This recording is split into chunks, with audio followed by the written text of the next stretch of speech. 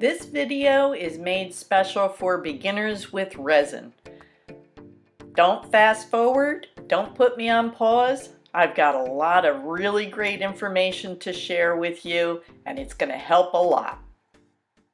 Hi everybody, it's Janet Rockware for Moonkusser Art. I'm going to be doing a series of tutorials for those really early beginners that are starting to work in resin.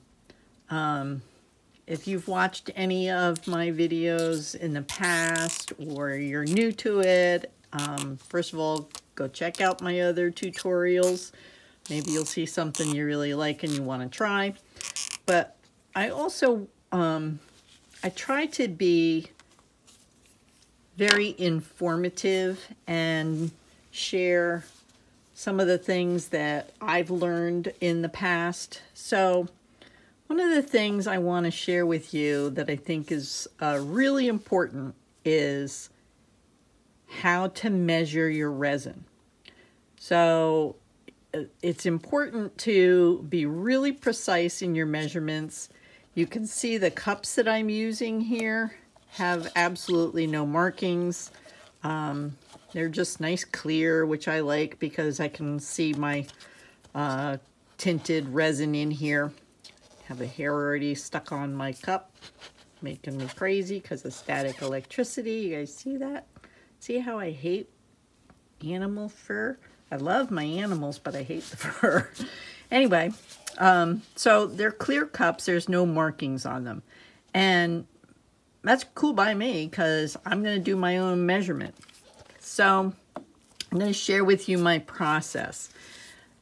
The resin that I'm using is a 1-to-1 ratio. So what that means is whatever the measurement of hardener or the epoxy resin component, they're going to be equal amounts. So this is how I get there. I'm using a scale. And I'm going to get some precise measurements. These are 16-ounce cups. I want to end up with 15 ounces because I want room to stir. And that's all I'm going to need for my project. So I'm going to start with my scale, zeroed out. And then I'm going to put one of my cups right on there. You can see the cup has a measurement. So I'm going to zero out my scale again. So now I'm going to weigh my water. I always keep a jug of water covered to keep dust out of it. And I'm going to pour that to find my 7.5 ounces. And see how quickly it fills up. So I'll just tweak it. Whoop, there we go. 7.5. Okay. So then I'm going to take my handy dandy marker. I know my surface top is level.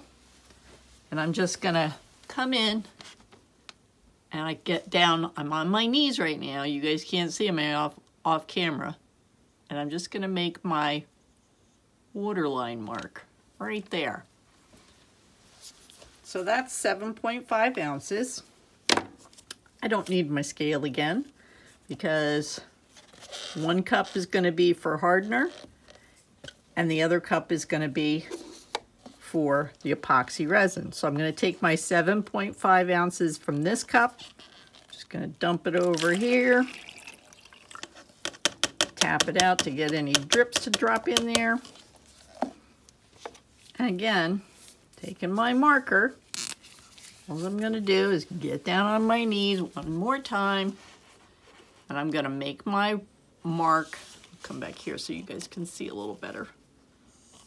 Touch that, so now I'm going to find a clean spot.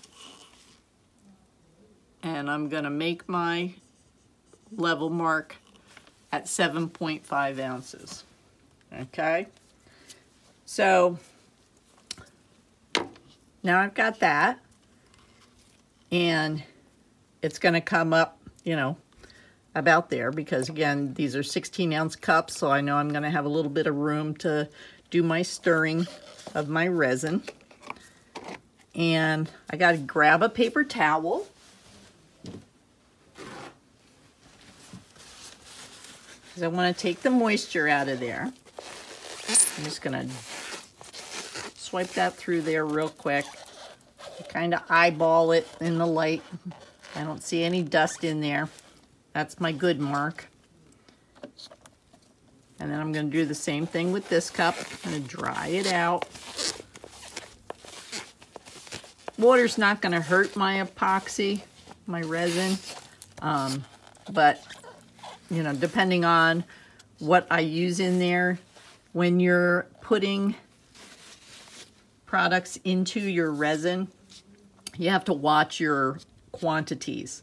So anytime, like if you're adding, let's say fluid acrylic paint, you want to keep your percentage of paint less than 10% of the resin that you've got. So it's just me being, you know, taking away any kind of problems. So now I always begin with my hardener. And I'll tell you why. I start with the hardener because the hardener is actually more fluid. And then the other one is going to be my epoxy component that I'm going to add in there. Okay? So like I said, we put the marks at 7.5 on each cup, and we measured that exactly by the water. So now, gotta get a stick. There's my stick. Yeah, that's gonna be too short for doing the big cup. So hold on a second.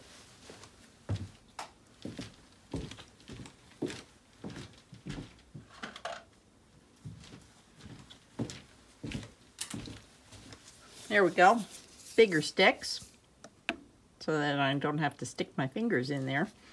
Got my nitrile gloves on, 2 clean sticks, and I'm gonna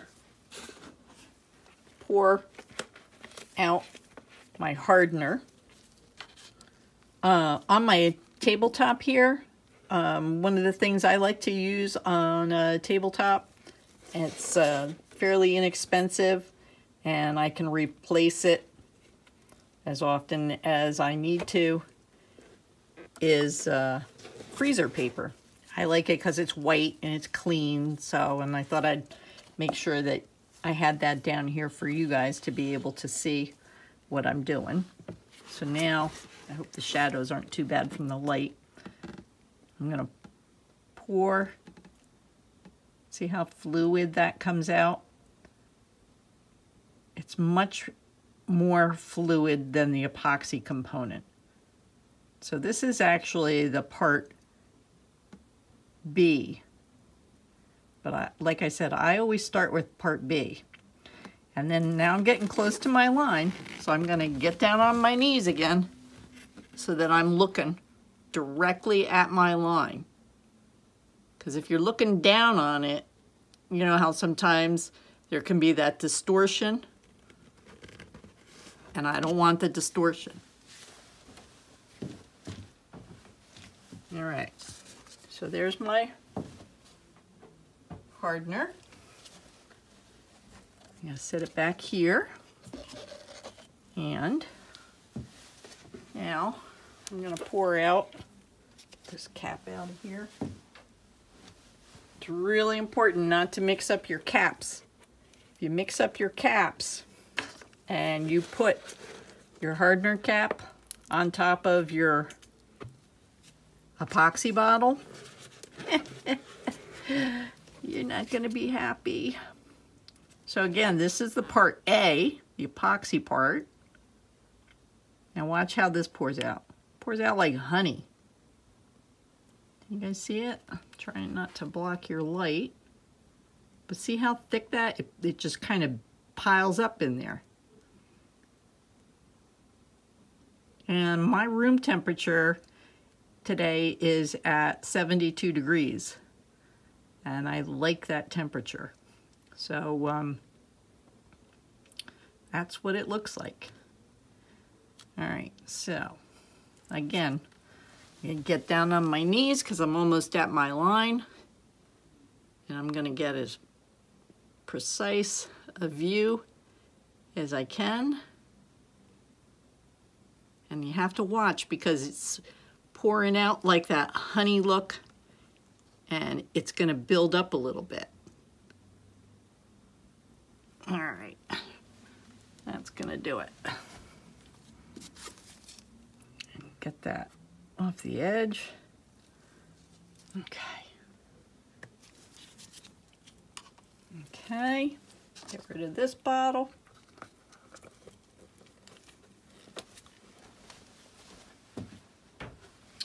Okay, so now I want to show you guys, before I combine it, what's going on here.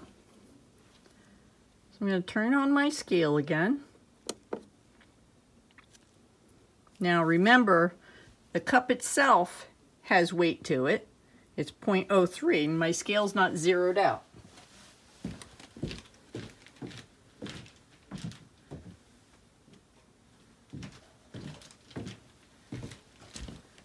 So, just for demonstration for you guys, I'm going to put that cup on there. And again, I'm going to zero out my scale. All right. Now, I'm going to show you how much the hardener weighs. 7.0. How'd that happen? You guys watched me pour the water and get my 7.5 measurement, right? Now let's see how much the epoxy weighs. Look at that, 8.6. Do you see what can happen? So if you look at these sitting side by side, I mean, those marks are spot on, guys. They're level. They are level. And that's why I like to measure it by water first, so that I'm going to get that exact amount. There's the empty cup, zeroed out.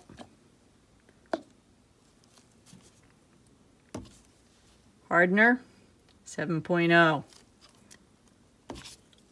Not the 7.5 we measured. Epoxy, 8.5. Now, it's more than, or less than it was now. It's 8.6. So, you know, there you go. Crazy, right? This stuff has more weight by volume. And that is why I measure it the way I measure it. So I'm hoping that this really helps you guys, because I've been seeing a lot of people in my Facebook groups complaining about, you know, they're not getting their mixes right and having soft spots, which is what'll happen. So that's what made me want to do this. Okay, so now we know the consistency I showed you. It's very thick. You guys see how that reacts in there? It's slow to move. And like I said, the room temperature is right where I want it to be, so I'm okay with that. And this is very fluid, right? I can wiggle it and it floats all around. So I put my epoxy into the hardener. I'm going to try to do this without blocking your camera view as best I can. And I'm going to scrape my sides, because you can see how sticky this one is. If I put it in the center of my cup, it's going to push the hardener to the sides, and the hardener is more fluid, and I'm going to get a better mix. And that's what it's all about. It's all about getting a better mix. We want to not waste a drop of this stuff. It's not cheap. So, let me get this scraped off as best I can, because again, I'm trying to do as precise a measurement as I can. Can't get every single speck out of here, but I can do my best to get as much out as I can. So bear with me. I hope you guys have an aha moment. Maybe you're not completely new to resin. Maybe you've been doing a few and you're finding, you know, you're having a little bit of a soft spot in your resin or something. And this could be why. All right, let me just forget about you guys in the camera for a minute here and focus on what I'm doing. Get that stuff off of there as best I can. Like I said, it can't be perfect, but you know, that's pretty good. There's a little bit left in there. If I wanted to, I could always pour it back in here, but I tend not to do that. I tend to just stick with one cup after I've got it going. So there's my scrape. All right, I'm abandoning that stick. Another paper towel. Clean my fingertips off. And another clean stick. And I'm gonna, can you guys see how all the epoxy settled? I can't tip the cup too much, but the epoxy dropped down to the bottom. But I know this is the best way to mix it. I've done this so many times now that this is the way that works for me. So I'm just gonna start slow. I don't want it to get messy or anything. I'm just gonna stir. And can you see how it's kind of trying to stay out of the light of that? It's kind of got like a pearl look to it. Can you guys see that?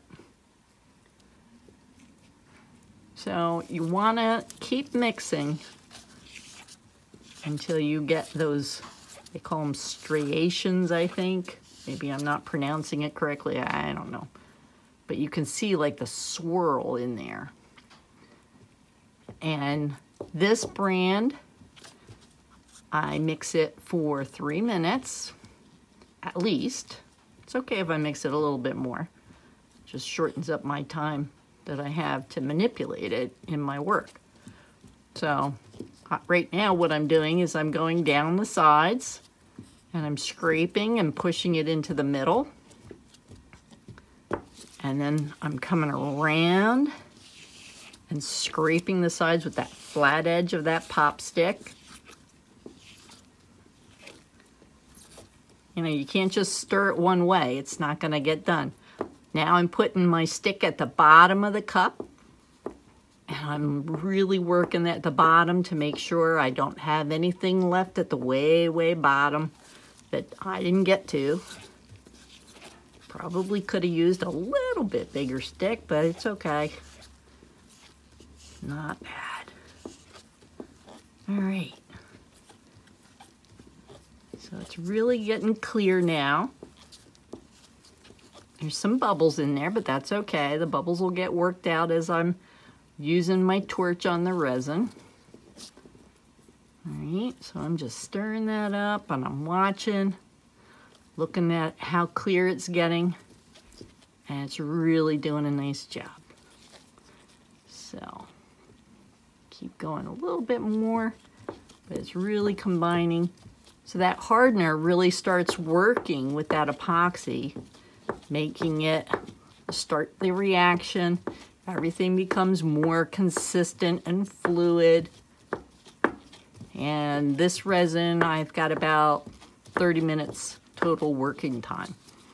So I'm gonna do a couple last stirs, do the scrape on the bottom, zigzag now, turn the cup and zigzag this way at the bottom. One more time around. Can't emphasize how important it is to be careful with prepping your resin and preparing it, mixing it up. It all pays out in the end. All right, I'm happy with that. I'm gonna take you guys, gotta get my gloves off so I can touch my phone again. And I'm gonna bring you down so you can look in there. Let's show you the side. See how clear that is? It's a really nice resin. Look at how pretty that looks sitting in there. You pretty little cup. Okay? All the bubbles, and they'll be gone. It's a little bit, you know, it's not crystal clear, but there's no striations in there. It's consistent all the way through. All right, that's it. I'm off to go do some pouring. I hope this helped, and see you on the flip side. Now don't forget to comment and like and subscribe. There's going to be more of these videos for beginners coming. Enjoy, and remember, give it a try.